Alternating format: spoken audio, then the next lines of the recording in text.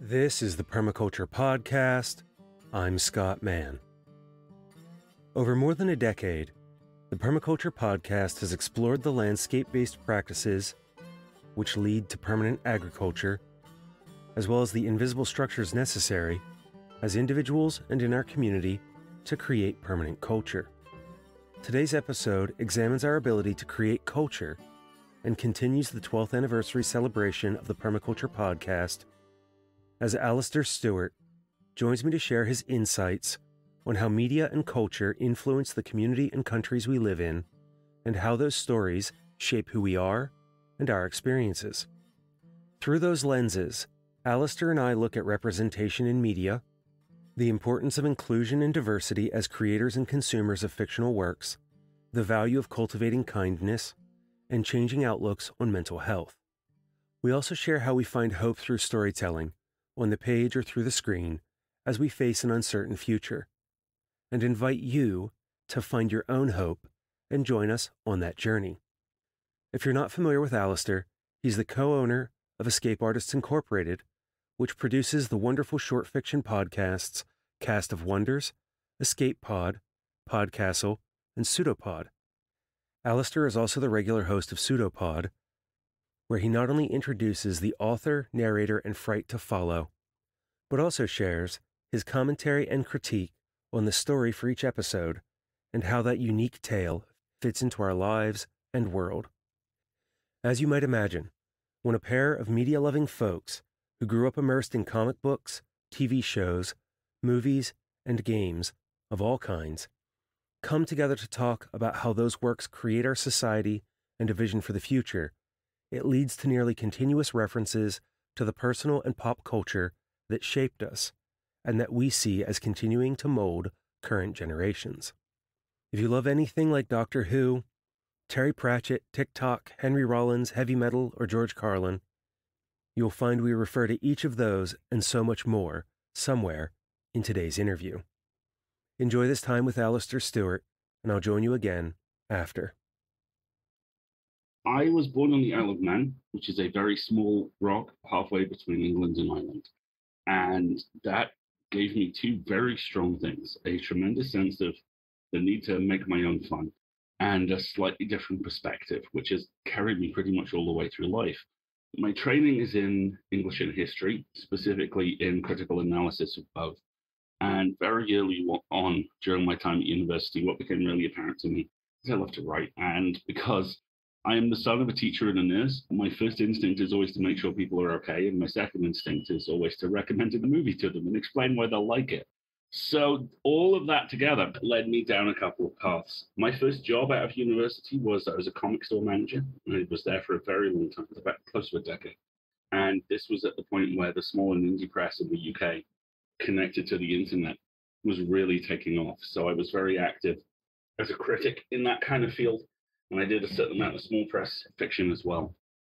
And over time, that led me to transition across to tabletop RPG writing. And then not long after that, I plugged a 56K modem into a wall and painstakingly downloaded a 20-minute episode of a new horror show called Pseudopod, which was a thing called a podcast.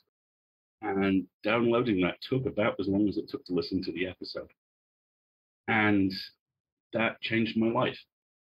15 years later, I host the show, I co-own the company, and my partner in the company and in all things is someone I met through the show. So now I find myself co-owning a multiple award-winning and multiple award-nominated podcast fiction organization and running an email pop culture newsletter, which has just over 1,000 readers. I've also co-created a couple of RPGs, and I'm also a voice actor. So that whole making my own fun thing, I think has actually worked out quite well. I certainly believe that it has. As a child of the 80s and a teenager or an adolescent of the 90s, I had many similar experiences, and it was through my love of short stories and podcasts that I discovered you and your work, particularly Pseudopod.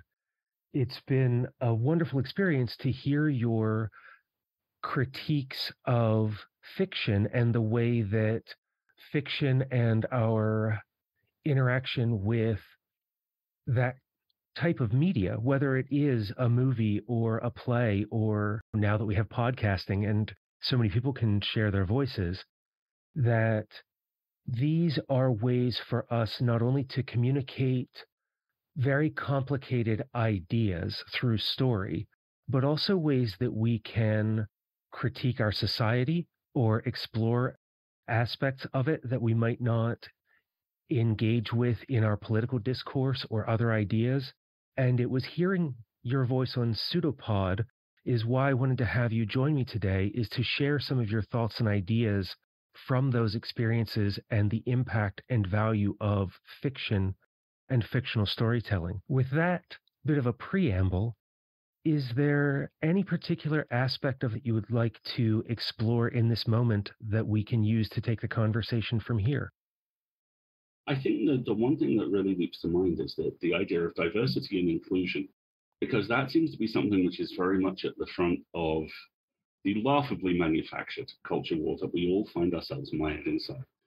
And it's something which increasingly informs everything I do as a creator and everything I do as a consumer of culture as well. When I was younger, I loved a police procedural show called Third Watch. And it still holds up, actually. It's a John Wells show. He'd go on to do the later years of the West Wing from this. And Third Watch was about a uniform division of the New York Police Department and the firefighters and paramedics who worked out of the same building as them. And I have never, ever forgotten a piece of, not even advice, but a question a friend of mine at the time asked me about a particular episode of the show, because we watched it together. And I'm quite enthusiastic. It's probably coming across already. I was talking about how much I enjoyed it. And I looked me straight in the eyes and I said, would it have been more interesting if the main character for that story was a woman? And that knocked me on my ass, because the answer was yes. And that has become one of my guiding principles. Is this story more interesting? Is it more unusual? Is it more relevant? Is it more resonant if you change the lead character? And the default for the lead character is almost always a cishet white guy. And the obvious kind of knee-jerk bounce back to that is, well, what about the cishet white guys? To which, as a cishet college-educated white man, I said, we're actually doing quite well. I think we can perhaps help level the playing field a little bit. And for me, stories which are inclusive, stories which are diverse, are always more fun. They're always more interesting. They're always more reassuring. And I think a lot of that comes from my childhood, from growing up on a predominantly white, predominantly Caucasian, geographically very isolated community. And there were really two ways to go, and everyone goes through both of them. The first one is everywhere else is not to be trusted. I was born there. My parents arrived 2 years before I was born. They lived there for 22 years. I know people who still refer to them as comeovers, because you couldn't trace their lineage back onto the 14th generation. Seeing different voices, seeing different perspectives speaks both to my need to have my own very different perspective acknowledged. And it also speaks, like I say, to this fundamental idea of reassurance. Jumping to a slightly different track for this. I, for a very long time, didn't get on terribly well with Arnold Schwarzenegger movies, and it took me a really long time to figure out why. It's because I was bored. There is almost no point in almost any Arnold Schwarzenegger movie where you can genuinely, truly believe he's in danger. Because a man is carved from oak, even now. He is this colossal, iconic figure. And he's done all these action movies, and a lot of these were coming out when I was a kid, growing up. And I would watch them and go, that was really cool. That was great. In the case of the two Terminator movies, they're the exception to the whole lack of danger thing. But never for a second did I find myself worried for him. And it's because he is one of the kind of embodiments of the ideal. He's a capital P protagonist in all of his stuff. He's wearing what's called plot armor. And some of that is his physical presence, and some of that is the fact that he was obviously a star. He was someone who was larger than the project he was in. And every time I see someone who's gay, or someone who's on the LGBTQIA plus spectrum in any way, or someone who's a different body shape, or a different height, or someone who has less hair, or someone who's a different ethnicity, any type of different identity, it reassures me on two levels anytime I encounter this in fiction. And the first is that it reassures me I'm not still trapped on a small rock in the middle of the Irish Sea, surrounded by a lot of other people who want off about as badly as I am. And also that there are other people out there being seen, because there's almost nothing more powerful than being seen in fiction. Having that moment where you look at a character and go, they're just like me. And that's empowering and reassuring and kind. And it's taken so long for us to get to just the tiniest iota of that, which we have now. And I'm always happy to see it. From the place that you sit, what is the best way for this kind of representation to occur? How can we, for those of us who are creators and are interested in including those kinds of characters in our works or elevating those voices, what do you think are some of the best ways that we can do that? I'll throw another reference out because I used this in a meeting at work today. There is a moment in one of the Wallace and Gromit movies where Gromit, the super genius dog, is pursuing the evil penguin that has been robbing banks, because it's that type of a show. It's a really lovely little series. And this is all taking place in a chase between locomotives, which are model trains.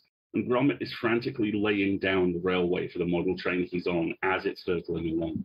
And I think to some extent, with a lot of popular culture in particular, that's what we've spent the last decade or so doing. We've become aware of the fact that there is this colossal failure in representation. And we've been frantically laying track in front of us going, this probably isn't going to work, but it's a good start. Let's just do that. And I think now we're starting to get to the point where there's a bit more track ahead of us, so we can move from the kind of triaged phase to the, how do we go about doing this? And I mention that because the most obvious piece of advice I've heard and been told and given most often when asked about how do you produce an inclusive and diverse and welcoming story is the old chestnut of try, screw up, try again. And that's one of those truisms which is really unusual because it's true. And it's also simultaneously helpful and not helpful at all. Because on the one hand, yeah, no one's going to get it right first time. And it is difficult, and you're probably eventually going to upset someone. And that's going to mean that you have to listen and take on board criticism and work around it as best you can. And for the longest time, that was the one step that we had. Now we have two or three. From my experience, you always have to carry that idea that you are not going to get it right first time with you, and always be open to feedback. There's a phrase I find myself using an awful lot when I'm in conversations like this, which is thank you, I appreciate the steer. Because you have to be super aware of the expectation of extra emotional labor. If you find yourself in a position where you're going, this isn't going to work, but the folks who I'm writing about are going to show up and tell me I'm wrong and explain how, and then I'll fix it and they'll become my friends. What you're actually doing is asking a group of people who have had almost no representation for as long as they can remember to sand down and varnish the representation you're giving them, and then thank you for not doing quite a good enough job. And that's not right. Which leads us to step two. There is a very kind of hot button phrase. Certainly over here, there's been a couple of attempts to loudly criticize this, and none of them have made any degree of sense, which is the idea of sensitivity readers. And sensitivity reading is the type of emotional labor wherein it's expected. And as a result, there isn't that confrontational element to it. I'll give you an example.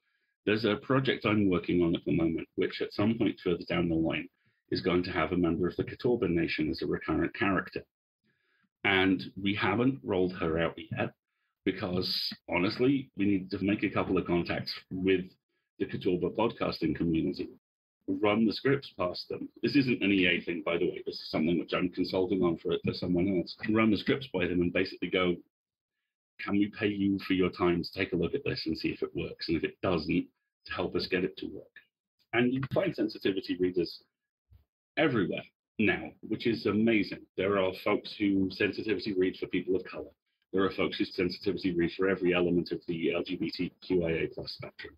There are folks who sensitivity read for religion, for culture, for all of these things. And the criticism that's so often leveled at this is that this gets in the way and all the uncomfortable corners get knocked off. Stories just become homogenized and different. And when I hear that criticism, I'm almost very tempted to ask the person who's criticizing it whether hypersleep was comfortable and if they dreamed, because it's just demonstrably false.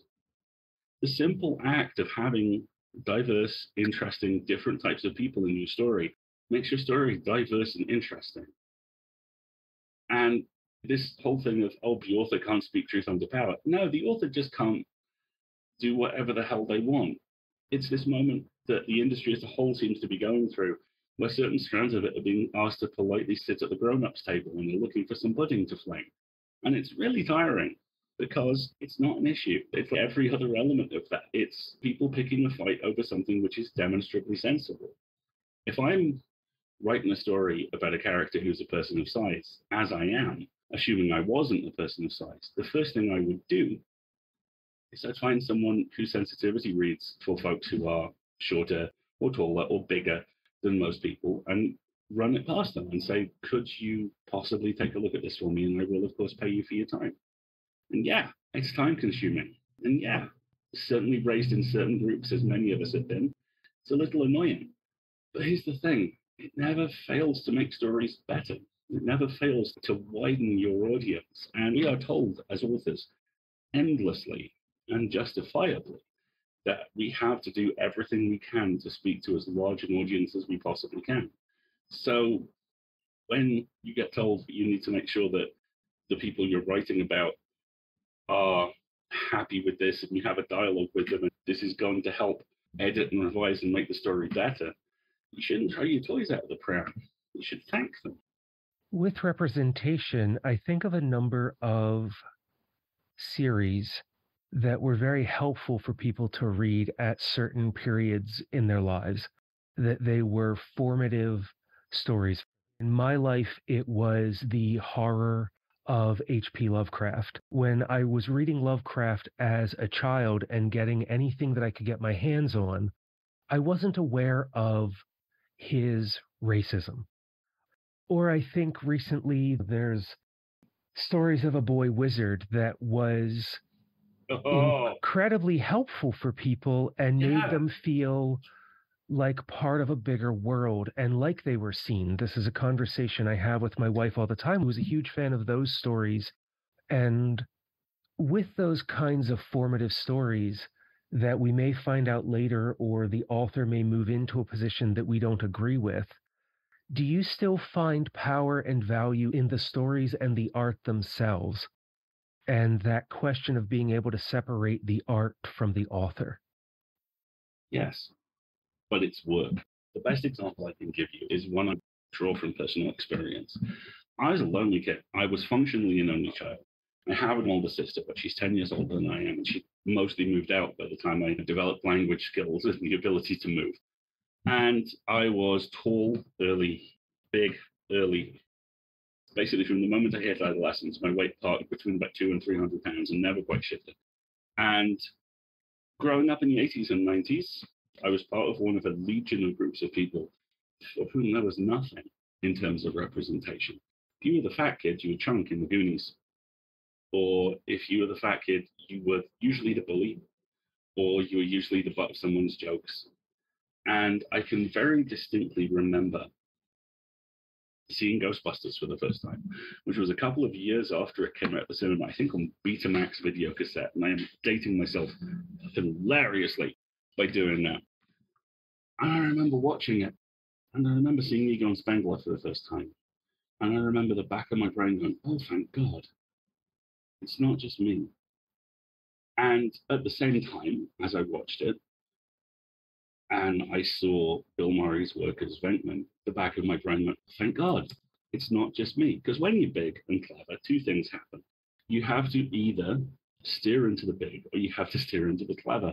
And I very much chose the clever. Sarcasm was very much my left hand for a very long time. I was an obnoxious child, but I had my reasons, like we all do, because we're all obnoxious children. I loved Venkman, loved him to tiny pieces. Venky was who I wanted to be when I grew up. And remember, this was at the same time as the real Ghostbusters cartoon where Lorenzo Music voiced him. So there was quite a lot of Venkman stuff to go around. And then about 5-6 years ago, we watched it. And Venkman is one step off an episode of To Catch a Predator. Throughout, Venkman is an active and enthusiastic sex pest, especially in the first one. And that was very hard to watch. And ultimately, at the same time, it was very vindicating because I realized I'm not 15 anymore. And from the point of view of a 38-year-old dude, I was able to enjoy this classic movie and at the same time go, this was extremely made in the 1980s. And also still greatly enjoy spending time with Egon, who was a tall guy who was very much in his own mind a lot, like me. And also realized that fundamentally I'd actually got it wrong twice. And in reality, the Ghostbuster that I most commonly identify with is Ray, because he's big and he's kind and he's hard to kill. So I think what that comes down to is there's always worth in revisiting this stuff, but you have to be okay with the fact that you're going to be revisiting it on your terms. And those terms are going to change. There's a thing I talk about an awful lot in the newsletter, which is the idea that art is defined by the time in which it is created and also the time in which it is encountered. And Ghostbusters is a very good example of that for me. When I was a kid, I loved it. When I was an adult, I still loved it, but I could see the joints. And the simple fact of realizing that did an immense job, an immensely helpful job of making me realize I was growing and changing as a person and doing so for the better. That we can still enjoy that material for the impact or to revisit it as something that was meaningful to us or has become a classic, while also recognizing or accepting that aspects of its creation or the people who were involved were or are problematic.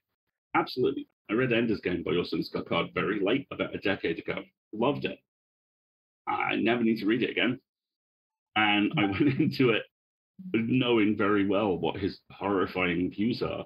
And that made it a very different experience, made it a very sad one, because he doesn't live anything resembling the values that Ender finds at the end of that novel. And it's a real shame because I know that book helped a lot of people. And I'm really sorry it didn't help its author.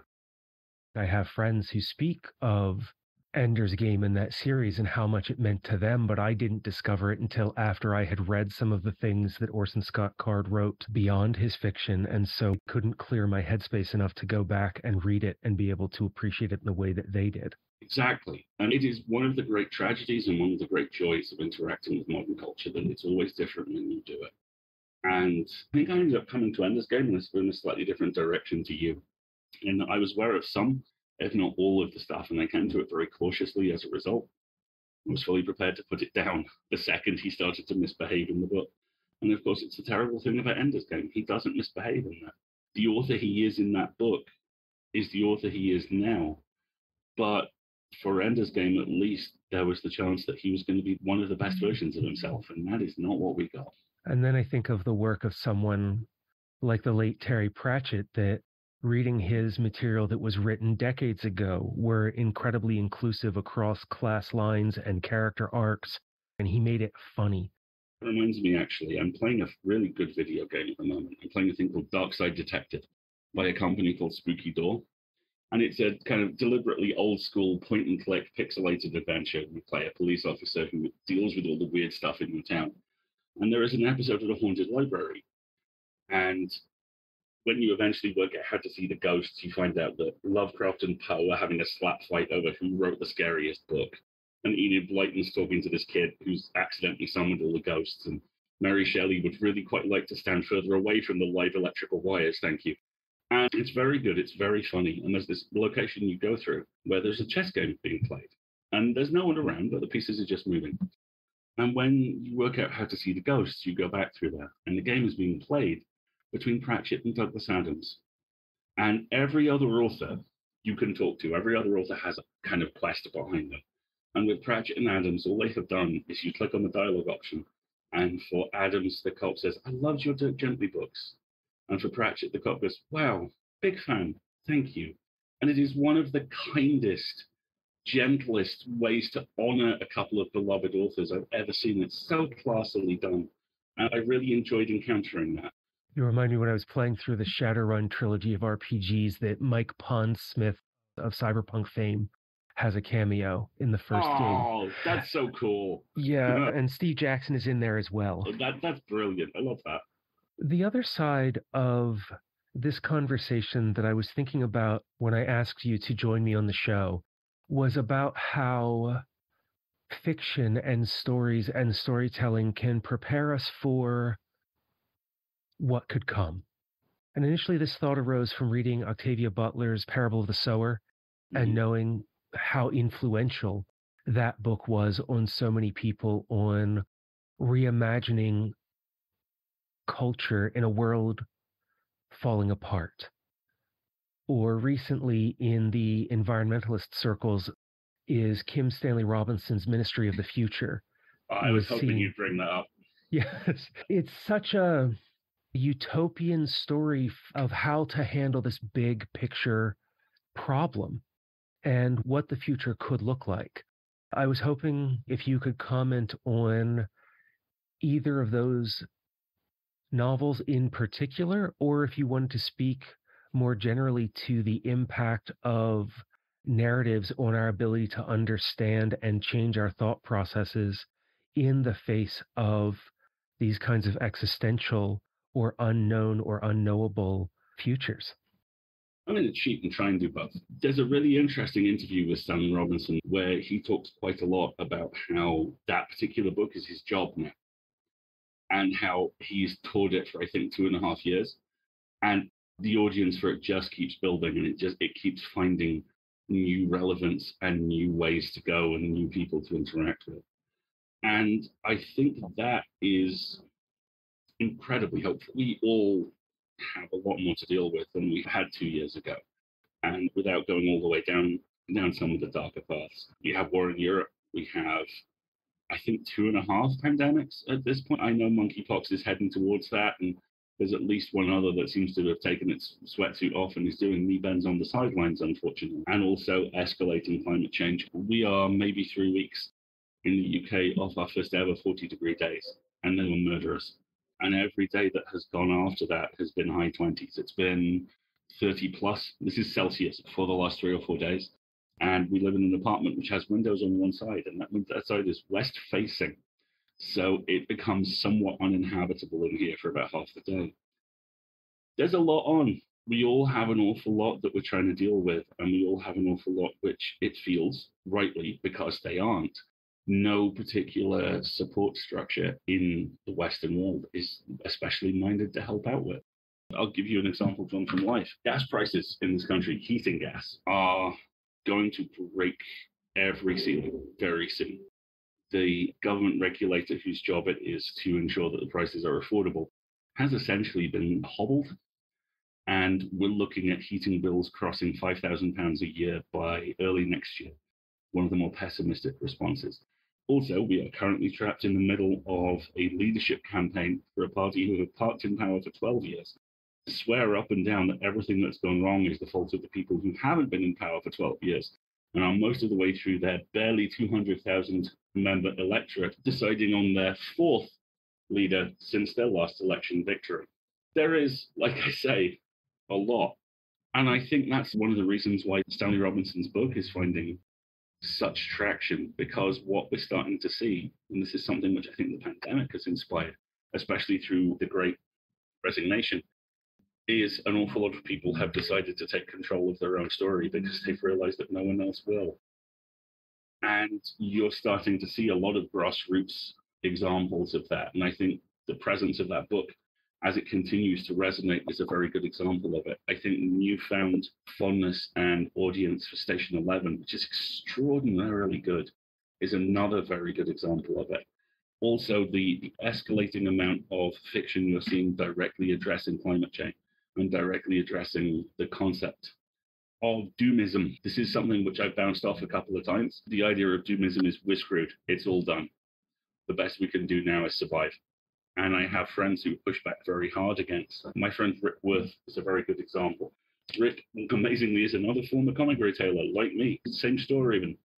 And he's now a very good comic creator. He wrote a superb series called Hocus Pocus about the history of magic. And he worked in a book called The Most Important Comic Book on Earth, which is this huge telephone directory-sized tome, which directly addresses climate change, directly addresses what we can do about it.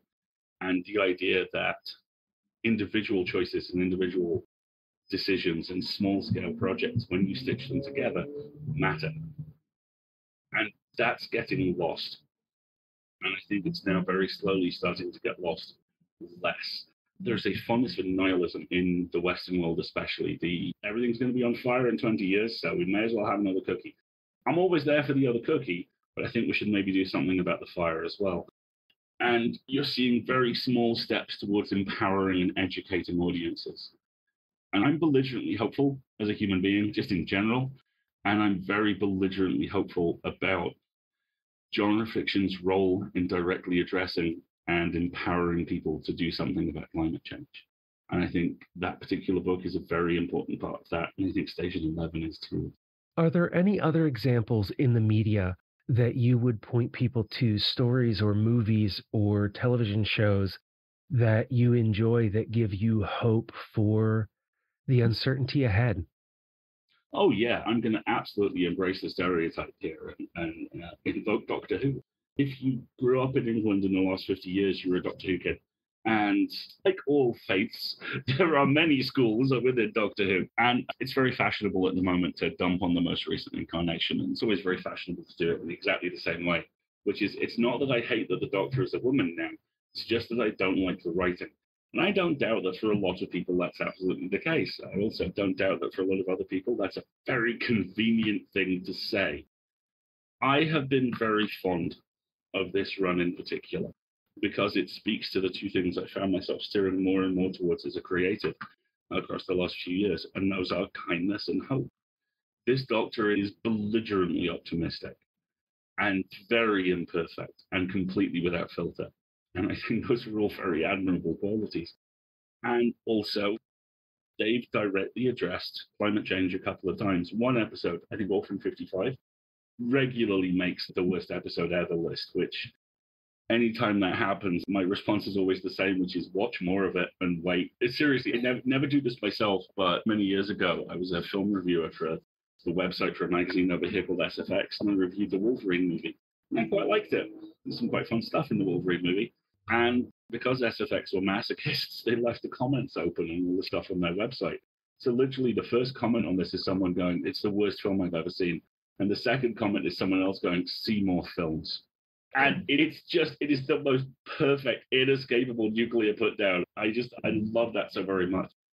But yeah, I think Doctor Who has a lot of stuff in it, which speaks to the type of mindset which I think is going to become something we all find ourselves looking at, which is, yeah, this is awful. And yeah, there's awful things which we're going to have to do, but we're going to do them, and it's not all going to be awful. Growing up in the US during the 80s, we had 4 television stations. One of them was usually some form of public broadcasting that would re-air Doctor Who and Red Dwarf. Oh, the classics. Yes. What was it? All Creatures Great and Small. Yeah. And so, like, I grew up watching the early Doctor Who through that. And then my kid's big sister, my stepdaughter at the time, we started watching Doctor Who together when they restarted with Christopher Eccleston. Mm-hmm. And so we watched a lot of those together. And I'm now rewatching the new incarnation of Doctor Who from Eccleston forward with my son, because he's really getting into sci-fi at 12. And I don't remember if it was Eccleston or Tennant's Doctor, that one of them, there's a line that's something like, I'm the one who shows up because I will stand alone against the darkness. Yeah. And there's a lot of hope in that kind of a statement for any one of us, that we can show up and make a difference by being there. Oh, yeah. And over the years, the show has explored that in so many fascinating ways. I'm very fond of Eccleston. I think he has the best dismount in the show's history. And I think an awful lot of the stuff in his run is the blueprint for what we've had since. Justice Once Everyone Lives is not just a high point for the series. I think it's a high point for UK drama. Because the more you think about it, the more you realize he's there. You have this person who is riddled with PTSD, who has seen and done countless horrible things, and just once it's going to work. And his just feral joy in that is so moving. And you see it with all of them. Tennant is another one I relate to an awful lot. He talks too fast and he thinks too much. That hits me straight between the eyes. Smith's incarnation is a really interesting character. I didn't like a sizable chunk of it. I watched all of it because I couldn't take my eyes off him. Capaldi, to me, is one of the all-time greats, but that's precisely because it's like watching a heron in a leather jacket realize that everything around him smells bad. He just has this beautiful, persistent, slow burn revulsion, and underneath it, so much emotional complexity. I vastly enjoyed his entire run. And I vastly enjoyed 13 too. Jodie Whittaker is another Northern Doctor, and she has the same kind of mindset as a lot of the people I grew up with did. Try your best, help when you can, keep moving. An awful lot, the fandom is awful. But the show itself is this just blueprint of how to be good, how to be a good person, and how it's all right when you're not. And I think a lot of the positive elements of British culture and all of the positive elements of fan culture, and those are two groups which need all the positive elements they can get some days, come directly from that show.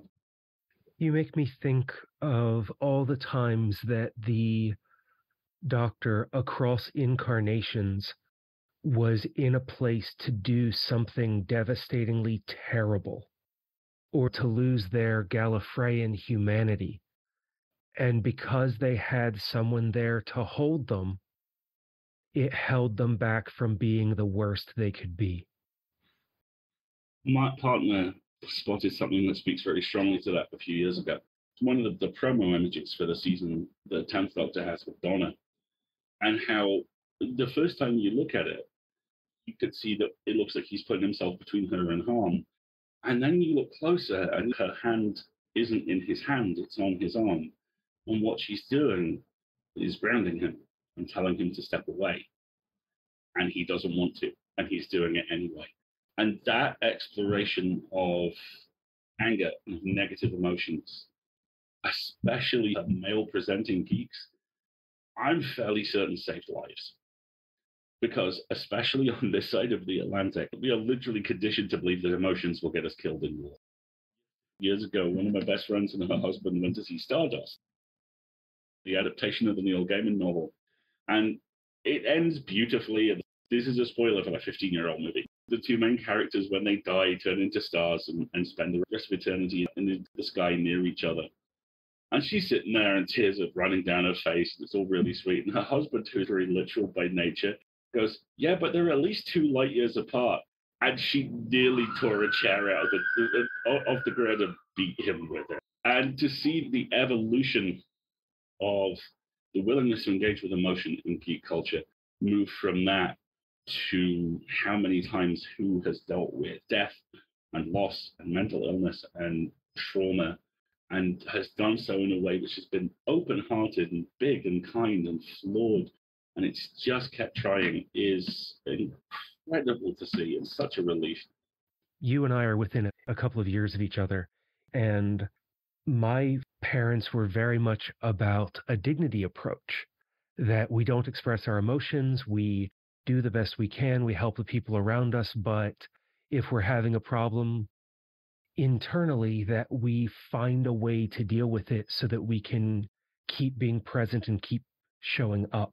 But I look at that and I go, how healthy is that approach, rather than engaging in the conversations and having the place to express these ideas and to be able to have the hard conversations that may lead to tears. Exactly. The thing which it put me in mind of, strangely, is TikTok. TikTok, I am finding, is the exception to the rule. It is a social network that does not want to become sentient and kill us all. For something which started as, I believe, a pair of lip sync apps badly glued together by venture capitalist money, there is a lot of really good stuff on TikTok.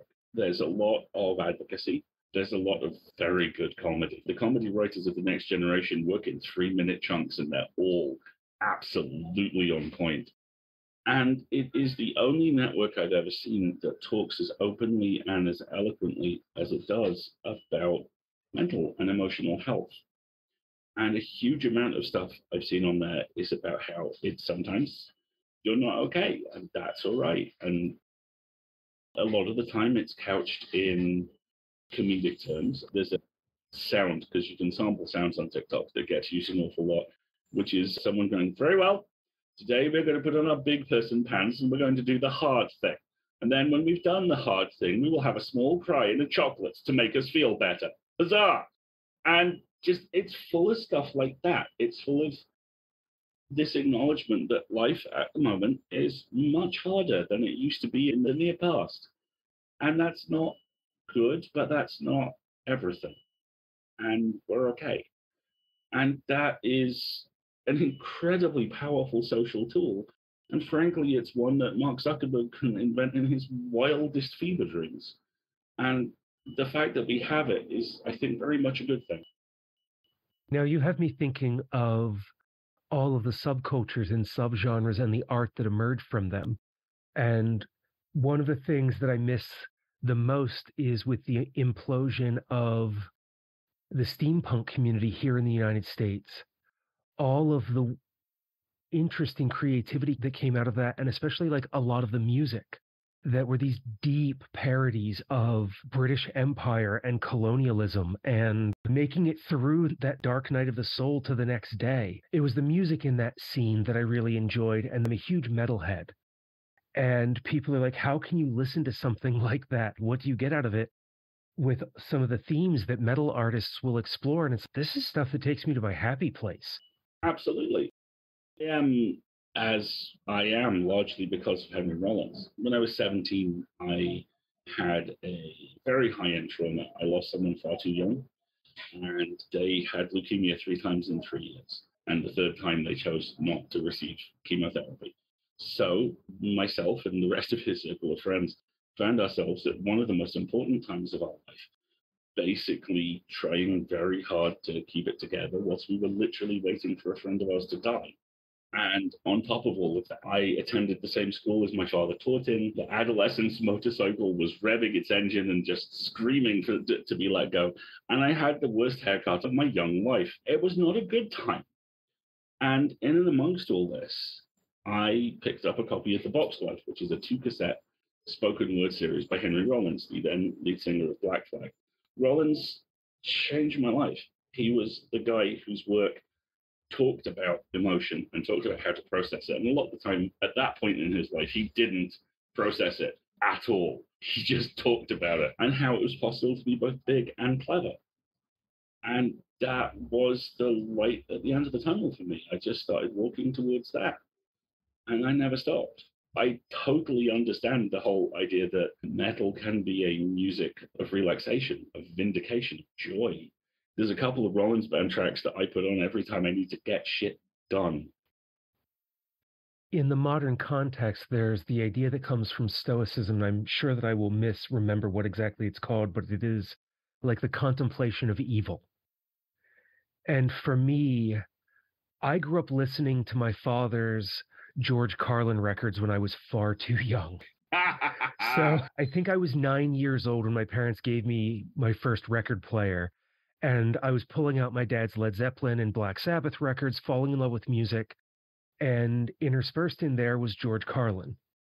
And I put one on, and my dad hears the swearing coming from my room and throws the door open. And it's like, what are you listening to? Found this record, and this guy's funny. And my father encouraged me to keep listening. And he's like, this is how adults speak. I just don't want to hear you use this language, but there's no reason to keep you from it. That's incredible. And then when I was 14, my father took me and one of my close friends to see Carlin live. Oh, wow. And George Carlin is who I fell in love with language because of. Yeah. But hearing someone who had such a sharp view of the world and the way that he could play with language in order to criticize it. And yeah, just the impact that kind of a performer can have, which I think cycles through a large part of our conversation today, is not just about the stories and the storytellers, but all of these different ways that art can change our perception and our lives and the way that we can make a difference. And your mention of Rollins, and yeah, just your mention of him, he wasn't something that came to mind, but he is one of those men who, he's big, he lifts, he was in a band that was super famous. And as a rock star through his public persona over the last 30 years, is a great example of someone who pushes back against some of those toxic elements. Absolutely. I've never forgotten an interview with the Rollins Band. I think when they toured their last album, and someone asked what was on the ride that they had, and I think their bassist absolutely deadpan with, everyone else has like Jack Daniels and blow. We have fruit and nuts and occasionally cheese.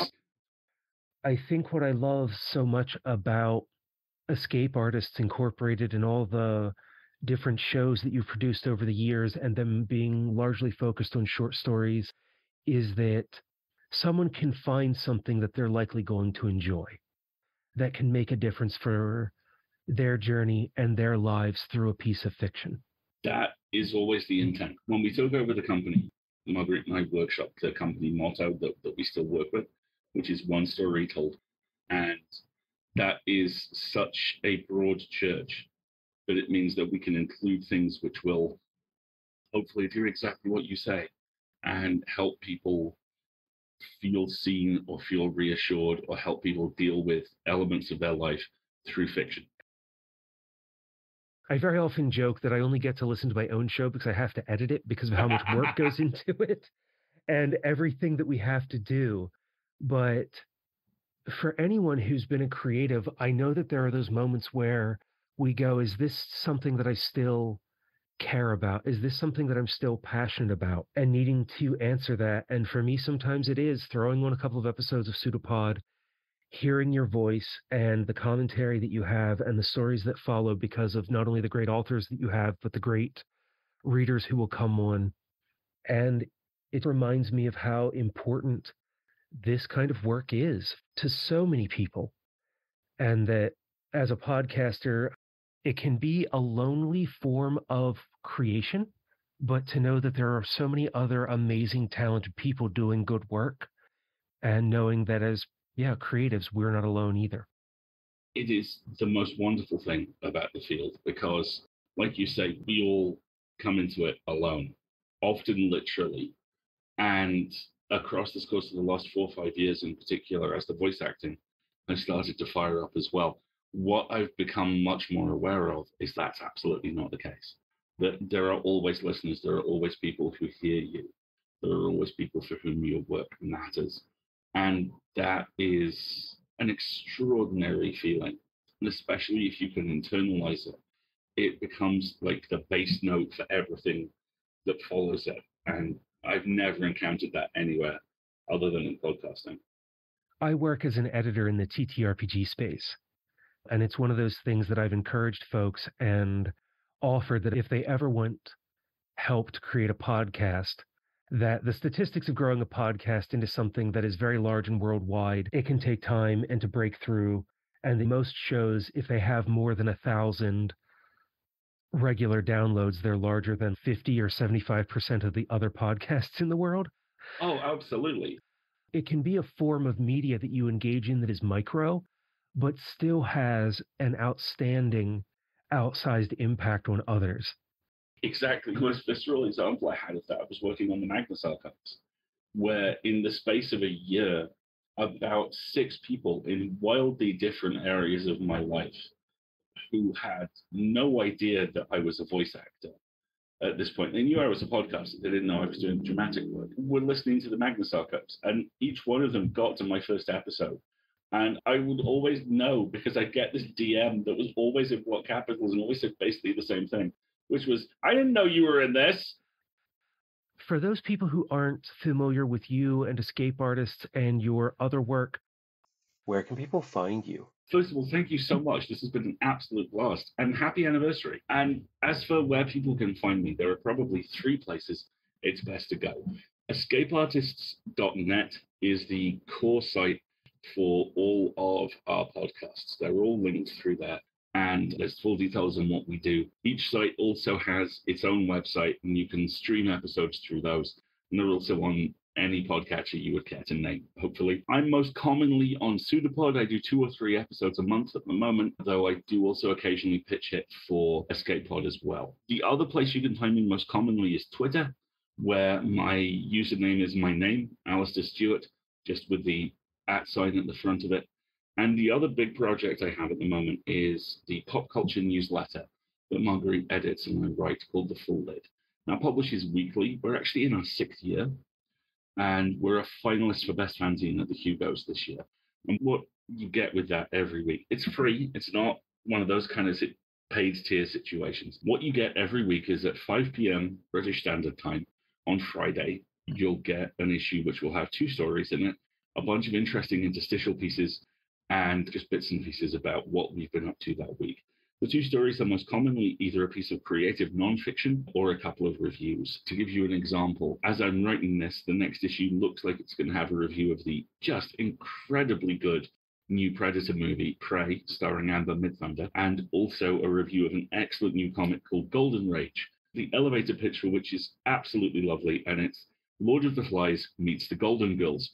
And it's actually somehow even better than you might think. So that goes live Friday at 5 p.m. And you can sign up to the Full Lid through my website, which is alistairstewart.com, or there's a whole bunch of promo tweets that go out through my account, which will give you everything you need to know. And also MailChimp holds the last 6 months worth of it. So when you click through that, you'll find the archive and you'll find a bunch of good stuff to read. For folks who are listening to this in the first few weeks after release, this will be about 8 weeks after the release of that issue with Prey, so you'll be able to find that there in the MailChimp back catalog. And definitely go check it out because Prey was an incredible representative movie. So good. I think that I like Prey a little bit more than the original. I'm right there with you. I'm very fond of Predator, and I'm quite fond of Predator 2 still. Also, it should be said, and this is not a spoiler, it is just a simple statement of fact, Prey has perhaps the best dog in movies this year. Absolutely. There's a really good dog in Prey.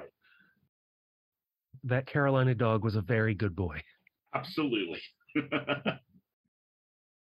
And then as I like to close every conversation, do you have any final thoughts for the listeners? Yeah, there's something which I've been working really hard on because it's being the type of person I am, this is something I have to expend a lot of effort on. And what I refer to as our increasingly precedented times have really thrown this into sharp relief. I think if I had a single piece of advice, it would be this. You're probably not being as kind to yourself as you think you are, because there are so many pressures and so many requirements on your time and your attention and your rage a lot of the time. It's really easy to feel like you exist in the perpetual state of righteous fury and you have to show up for every fight. And you don't. If you do that, you'll die. It will kill you. And that won't do anyone any good, least of all you. So when you find an opportunity to be kind to yourself, take it. The most obvious example I can give you is I had a long period last year where I had a mild health concern that's now been addressed. But one of the flip sides to all of this was I had to take some medication for a little while, which meant I got dehydrated very easily. I took this medication very seriously. I took staying hydrated not remotely seriously. And I can tell you that it took the second time I was in bed for 2 days with the shakes and vomiting to go, you know what, perhaps I should be drinking more water. And it is something as simple as that. Drink more water. Go outside if you can once a day. Make sure you have things in your life that bring you joy, because joy is not the carrot at the end of the stick. Joy is not the thing you get at the end of the week if you've been good. Joy is fuel. Joy and enthusiasm are the things which get us through the day, not just for things we do, but things others do. Be nicer to yourself. And that was Alistair Stewart. Find him and sign up for the Full Lid newsletter at alistairstewart.com. Escape Artists Incorporated and their amazing slate of podcasts are at escapeartists.net. I'd also like to give a big thank you to the artist Sarehawk for allowing me to use the drawing of Alistair in a She-Hulk t-shirt as the cover image for this episode. Their commissions are open, and you can find them on Twitter at Sarehawk, Serhawke. You'll find links to all of those and Alistair's social media accounts in the show notes. I enjoyed this conversation with Alistair because of how he points to the ways media, in whatever form it might take, from TV shows to spoken word albums to podcasts, can have an impact on us as individuals and help us develop or change our worldviews. How media, as a shared expression, can create a culture or subculture where we feel at home and want to be an active participant in. That media can create a cultural zeitgeist that changes a country or the world. As permaculture practitioners, we can share our vision of the future and by doing so show others what is possible. As we share the stories of our lives and experiences through podcasts or memoir, we link the past to the present, and this work of telling stories that resonate from our voice, body, and bones is vital to the work that permaculture has and holds now and for future generations. If you have a story inside of you, find a way to tell it however you can. Your voice and message matters. If there's any way I can help you with this path, get in touch. If you're a patron or follow me on Twitter at permaculturepod or Instagram at permaculturepodcast, feel free to drop me a DM. You can also send me an email by using the contact format, thepermaculturepodcast.com. While you're there, spend some time checking out the archives of the show, which stretch back to 2011, many of which you cannot find anywhere else. Before closing this episode, I'd like to give a hearty thanks to Alistair for joining me, as this conversation was a special one. I've dreamed of interviewing him for years after hearing his voice, both his literal spoken voice and voice as an expression for his point of view and talent as a writer, many, many years ago when I downloaded my first episode of Pseudopod. It's been a pleasure to have this experience and chat with him like we're old friends. I continue to tune into Pseudopod and remain a dedicated listener because I am inspired by Alistair's message that we can shine a light into the darkness and find hope, even when we face real monsters in the world. That hope, along with a story well told, remind me that we are not alone, that there are others like us in the world, and we can stand together with them, whatever comes in the days, years, and decades ahead. Until the next time, listen to an episode of Pseudopod while you spend each day discovering the media that inspires you while creating a culture that takes care of Earth, yourself, and each other.